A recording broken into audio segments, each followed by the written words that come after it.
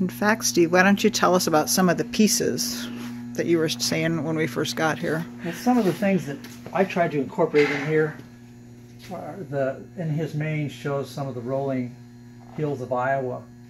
Here we have the three-dimensional somewhat that gives depth to your bison of evergreens, as you have up there at Jester Park. If you can look here closely, which would represent a stream with some boulders. I have some animal tracks. They're abstract, possibly represent that tracks of a coyote. I have your turkey fan, your turkey strut. You see, turkeys are, believe it or not, you know, the birds that they are beautiful in their own way. You have a bird of prey landing in a tree with a nest. At Jester Park, you also have your picnic area. For fun, you have recreational trails which people may hike on or walk. Here's your seat of your bicycle.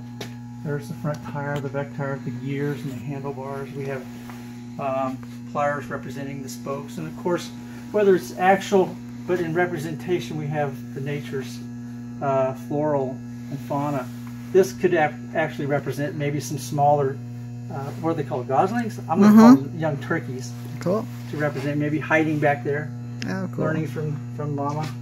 Yeah. Every sculpture is different that I create. They're all originals.